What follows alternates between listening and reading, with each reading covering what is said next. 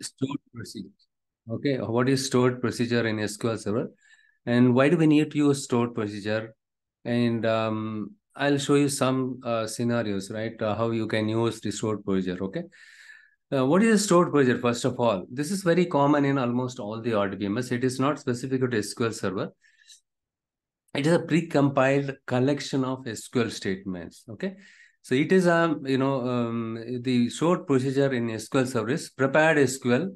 You can execute it repeatedly by calling the procedure name. Okay, it's something like create once, use it as many times as you want. It's something like what is that? Ready mix. You want to prepare your favorite dish. You don't have to go and buy order each and every ingredient to prepare the dish. You don't have to, even after ordering it, you have to mix it with the proper ratio, and then only you need to you will be in a position to cook, right? But with ready mix, you don't have to buy each and every ingredient. You don't have to mix everything, the proper ratio, everything, right?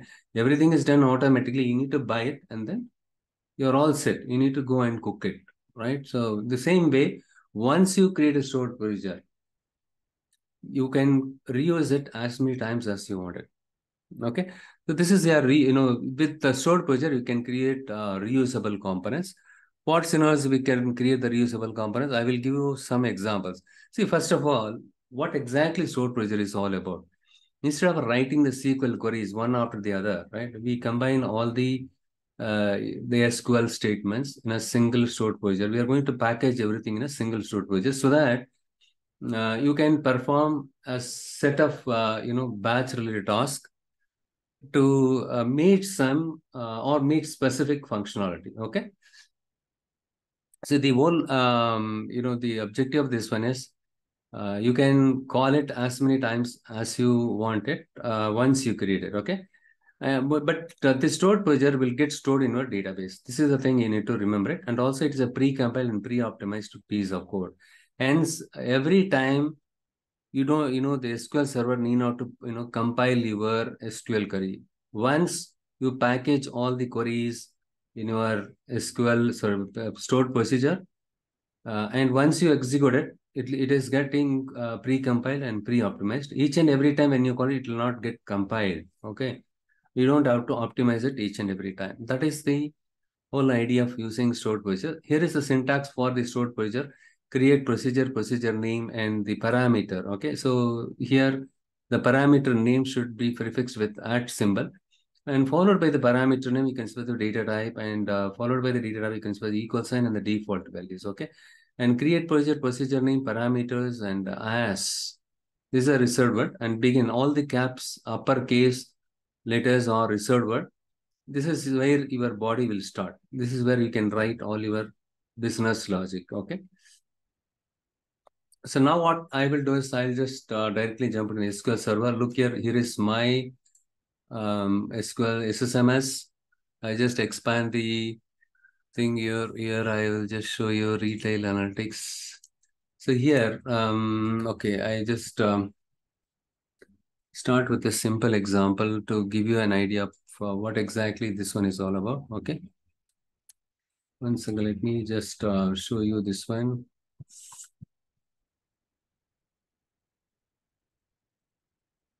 It requires a sales table. Okay, one second.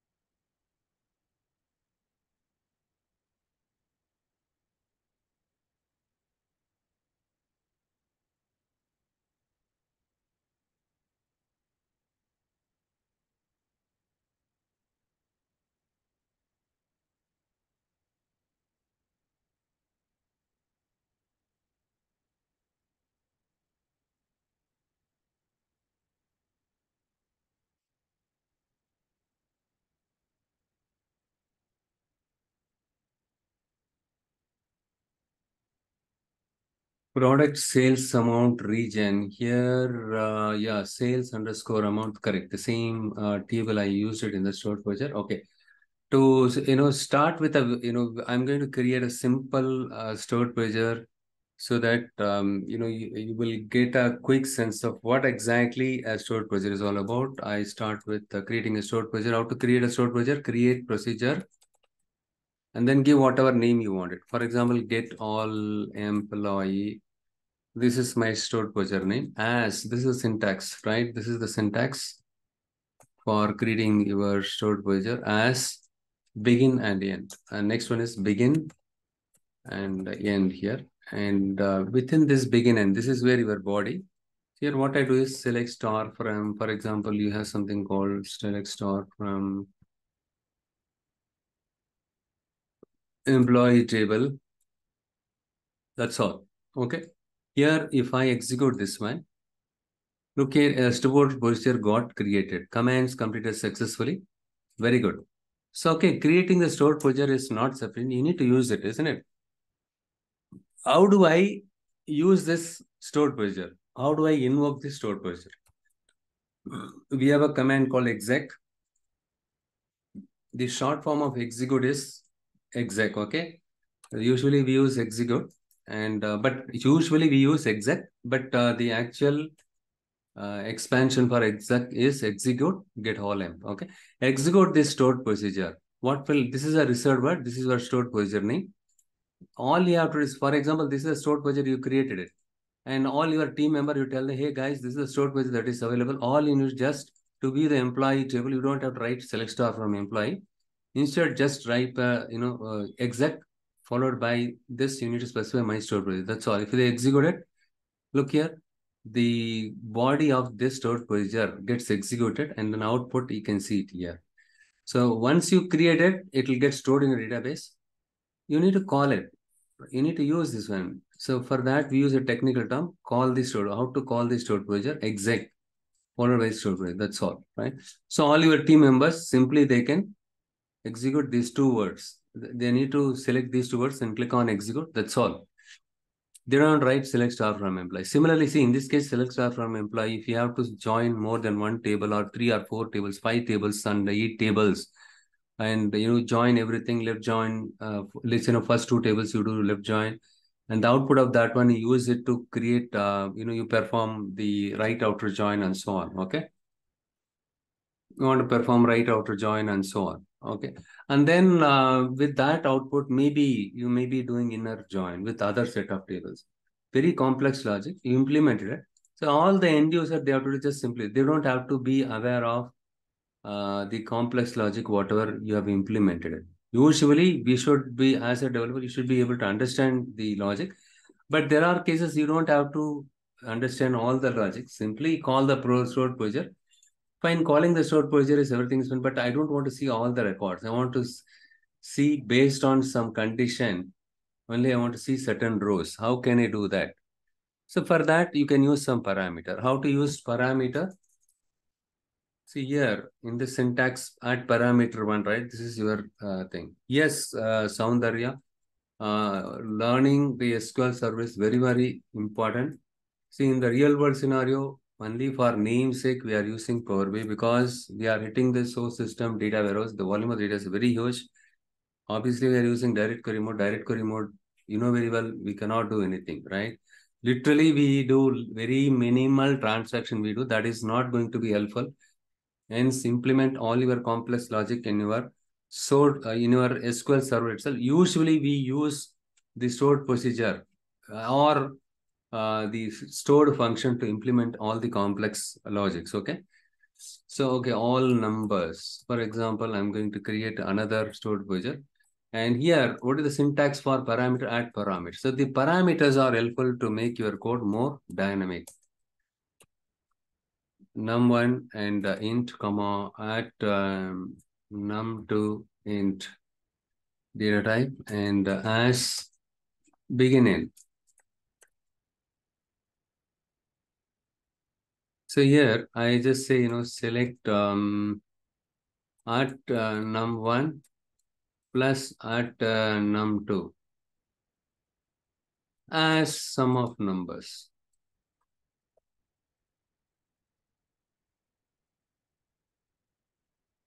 That's all. So why do I need to use the stored procedure here? Sorry, the parameter here. You can give whatever the name that you wanted. If you say 5, 10 here, when you execute the stored procedure, only 5, 10 will get, only that value will be used. Instead, use some generic name. Okay, num1, num2, that's a parameter. Now my stored procedure got created. Okay, how do I execute the stored procedure this time? Same thing, execute, and then your stored procedure name. Followed by that, you need to specify the stored procedure name. Okay, and followed by this. In this case, since we are using parameter, if you simply execute the stored procedure, it will not work. It will throw an error. You need to pass some values to these parameters. Okay, you see here, all my expects parameter at num1 which was not supplied. You need to send some values. For example, 10 comma 10 comma 20. In this case, what will happen? This 10 will get copied to at num1, 20 will get copied to at num2. So here the 10 plus 20 is 30. Okay, that is what. So here you need to give in the proper. This 10 will get copied to the first parameter. This 20, the second one will get copied to the at num2. That's all. So now you understood with this simple example how to create a stored procedure and what is the advantage of stored procedure. Create once and you can execute it as many times as you can use it as many times as you want it. And similarly here, in this case, how to define a parameter and then what is the advantage of parameter. See here 10 comma 20. Later time, if you want to pass 100 comma 200 or 500 comma 1 lakh or 100 lakh, whatever value you wanted, you can pass it. That value will get copied to this one, and then it does the the addition, right? So in this case, when we use at num1 and at num2, this is the parameter name. The purpose of this parameter, we can make our stored procedure very dynamic. You can pass whatever value you wanted. Okay, but you can pass only two values because you are using only two parameter at num1 and at num2. Hence, you need to pass only two values for this parameter. If you specify single value also, it will not work. It will throw an error. Okay. And if you are using two parameter, make sure that you are passing in values for two parameters. Otherwise, it will not work.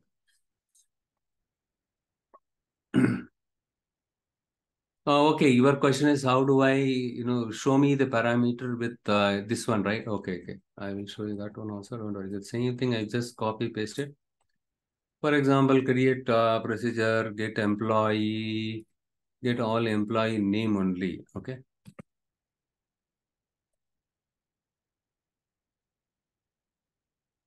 Uh, get all emp name. In this case, I just want to use at emp underscore ID integer. Okay, so parameter. This time I'm using a parameter here. And here, let me do one thing. What values are there? Higher date, salary, commission, everything. Okay, here we don't have that one. Okay.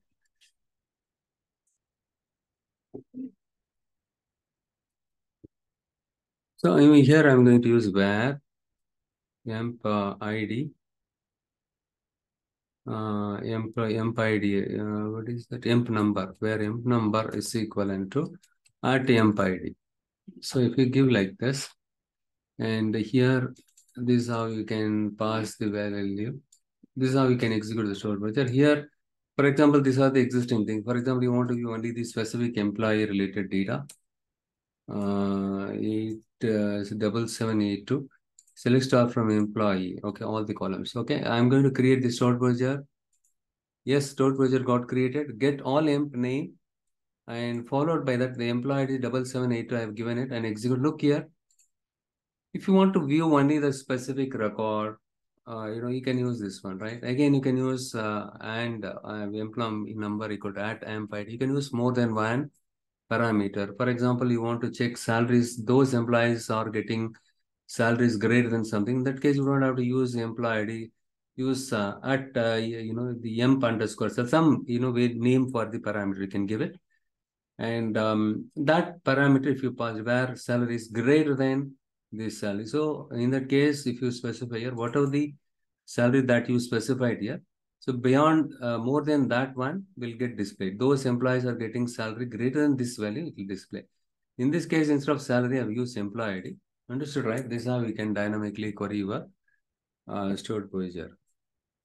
Sorry, you can dynamically query your employee table. Okay. Next one is I will give you another commonly used scenario.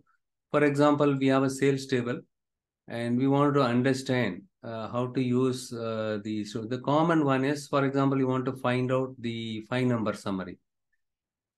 Let me just check. Yeah, select store from sales. Here we don't have order date column. Okay. Total sales. Okay. For example, I'm going to use this stored procedure. This is my sales table.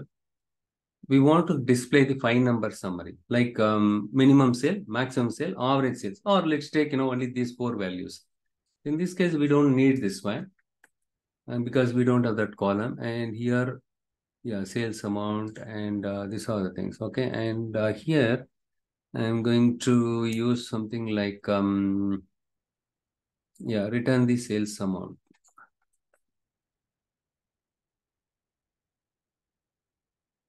Okay, here what it does, it computes the sum, total sales amount, average sales amount. And similarly, you can find out here the where condition is not required, because if you want, where condition, you have to use where condition. For the sake of demonstration, I'm going to remove, because we don't have the order date, start date and all, it is not there. And hence I'm going to remove it. And minimum, maximum, right, all the things.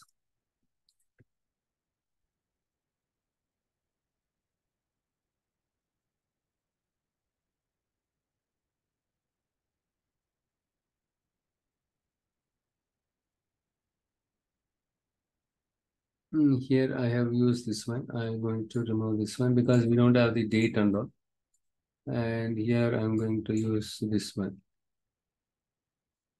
I execute this one. Yes, the store procedure got executed. And here what I do is get sales summary.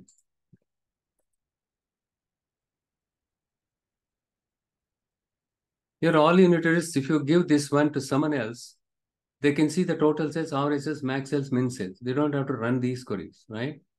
All the queries you put it in this begin end. And why do I need to use declare here? Yes, in this case, and each query, if you see here, the total sales, sum of sales amount, you are getting stored in a variable called total sales, right? And average sales, to store the average of the sales amount, we have aggregation function average that you store in the same way, minimum, maximum, we are doing it. And finally, we are combining all the parameter values. Then we are giving meaningful column name. And then we are creating the stored procedure. We are done it. Execute. Finally, once you create this one, this many lines of code is there. Now what you do is you tell your team members, hey guys, I have created a stored procedure, reusable component. You don't have to count the minimum, maximum, average sales, total sales. All you need to do is just execute my storage procedure. It will give you these 5 different minimum, maximum, average, totals, everything it will be give. It will give. Okay.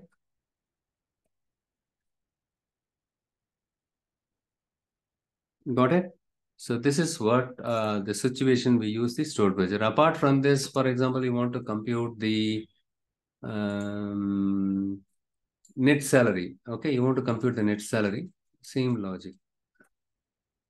Here, procedure name and procedure name. And here I declare 2 parameters. Declare the parameter name can be anything, but it should be prefixed with @ symbol. Followed by that, you can specify the data type. And in this case, I have used the output. So in the case of stored procedure, you can give input parameter. So far, we discussed about the parameter wherever, right? It is all the input parameter. So in this case, there are no parameters we used it. Whereas in this case, I've used the parameter, right? And here, the followed by the parameter, we need to specify the data type. This is called your input parameter. This is called your output parameter. The output parameter also the same way how you define the input parameter, but at the end of it, you need to specify output, okay? Now what we do is we want to output the net salary. We want to compute the net salary, and then we do. So we know. So again, inside the body, we can declare the variable. At tax rate, all the things we create it here. But the declare followed by whatever is that is called your variable. Okay, this is called your parameter. This is called your variable. And here, if the gross salary is less than 50,000, and here, right, whatever the value you pass it. For example, if you pass this 1 lakh rupees as a gross salary, or let's say if you pass the gross salary is 48,000, the condition will come here. Okay, if the salary is 1 lakh or less than 1 lakh, point to tax will get deducted 20%, right?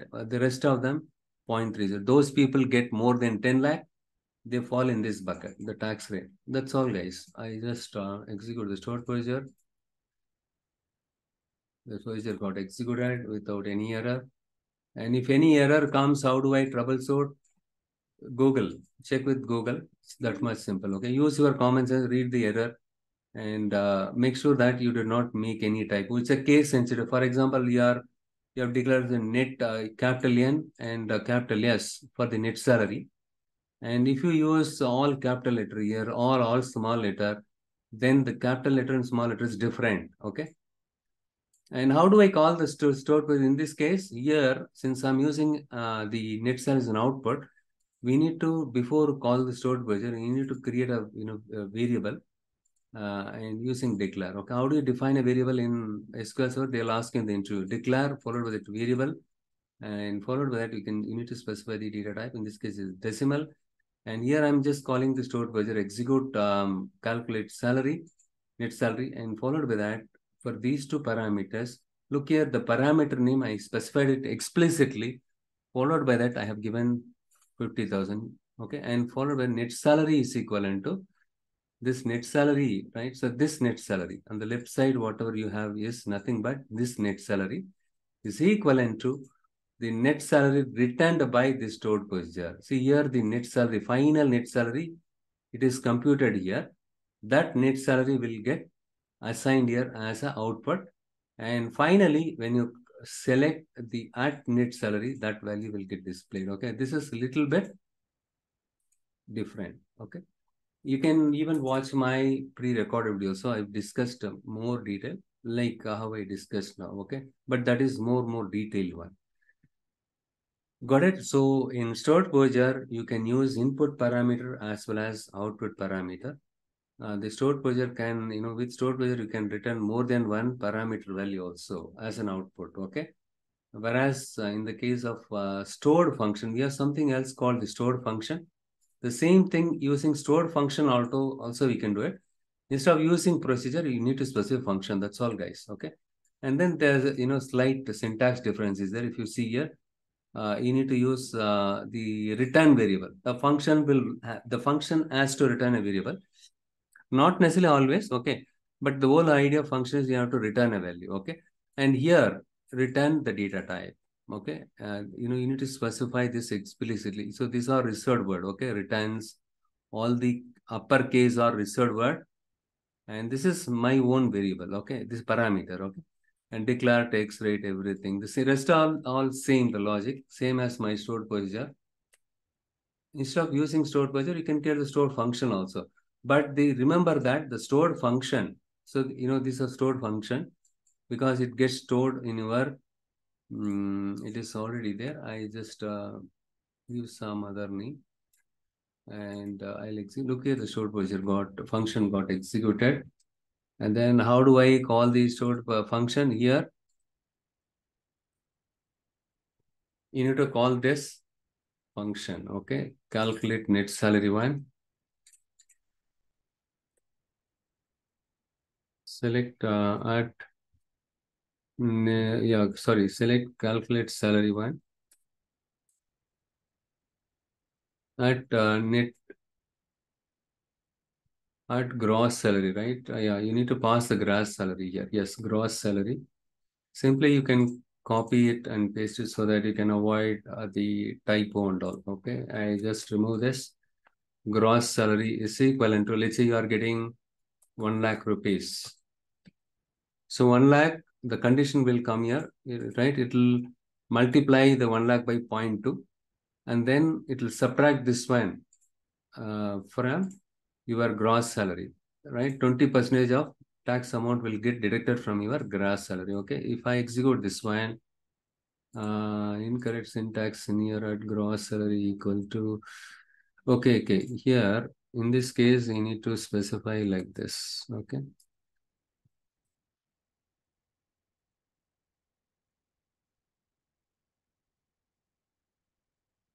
it's not a recognized built-in function in calculate. 1 second, have I created this stored by? Yes, I created it. Right, 1 second, let me just check. Yeah, this is already is there, no error, nothing. And 1 second, here we calculate one.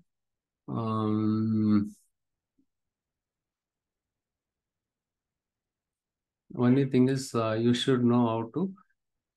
The syntax is little bit different here.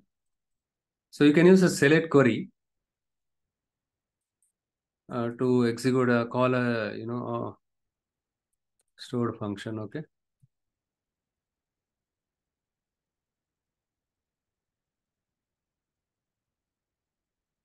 So here you can use select statement to call a stored function.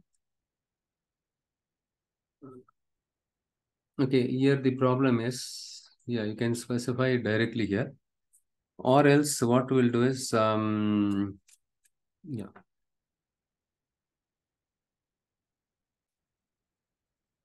declare. We can use declare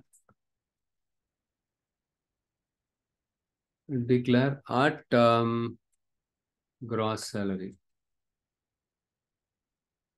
Instead of giving it as a 10, 1 lakh directly, here you can give it like this. Okay, and here you can specify simply the gross salary. Okay, simply you can select it and it should work. And here you need to specify whether it is integer or let's say integer or decimal. Okay, decimal. Let's say 18 comma 2 or something like that. Okay.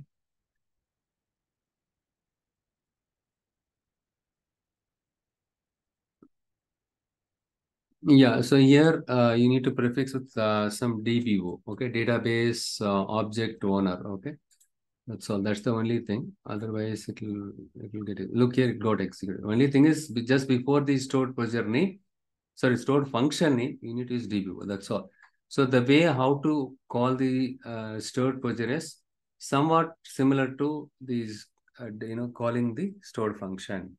Okay, but here we can use the select statement. Using the select statement, you can specify, followed by selection, you can specify the stored procedure name, and inside this you can specify the parameter name, but the parameter name already declared is 10,000. So, okay, your question is, can't I give directly 1 lakh? Yeah, this is 10,000. 1 second. Is this what your doubt? Yeah. So, yeah, the previously it was showing error because I did not prefix it. You can directly specify it like this, 1 lakh, instead of defining a variable and all, right? This step is not required, but still, that is the formal way that we use it. Okay, this is the proper way we use it. But make sure that your stored procedure name, stored function name is prefixed with DBO in the case of stored function. Otherwise, it is seen. Okay. Yes, I will share the script. That's the reason why I'm just putting it everything here. Okay, don't worry. And now we have understood what is stored procedure and what is stored function. What is the difference between these two, stored procedure and stored function? In the interview, they will ask you, what is the difference between which one should I use it? It depends on the situation. Okay. In the both the cases, stored procedure or stored function, both of them get stored in your database. There is no doubt. Okay. If you want to perform any actions, data manipulation, complex business logic, that time you can use stored procedure. And also in the case of stored function, right? If you want to calculate and return a single value based on some input parameter, in the previous case we have seen it, the single parameter was gross salary, right? So if you want to return the output for, if you want to return a single value in that kind of stored function can return only one value. If you see here, the return statement should be there in your stored function. Okay. And what other difference? Using exec command, we can execute the stored procedure, whereas the functions, you can reference it within your SQL queries. Okay, that is what we did it, right? I select the stored procedure name. That is what it is. And you can use the stored procedure, you can call the stored procedure independently from other stored procedures. Can I call a stored procedure from another stored procedure? Yes, that is possible. Triggers, you can call a stored procedure from other stored procedure, triggers, and other application could also you can call it. Whereas in the case of stored function, they can be used in column values like here. So in this case, the column values, right? The select followed by the column values. Instead of column name, I just specified the stored function name. Inside this, I specified the parameter name. That's all. And you like stored procedure, you can like a stored procedure. You can call a stored procedure inside another stored procedure, and you can call a stored procedure from a trigger. Same way, you can do it for the stored function also. You can make the stored function as part of other function, or also you can use the stored function as part of your stored procedure itself. And triggers also you can use the stored function. These are the difference as exists between the stored procedure and stored function. So this wraps up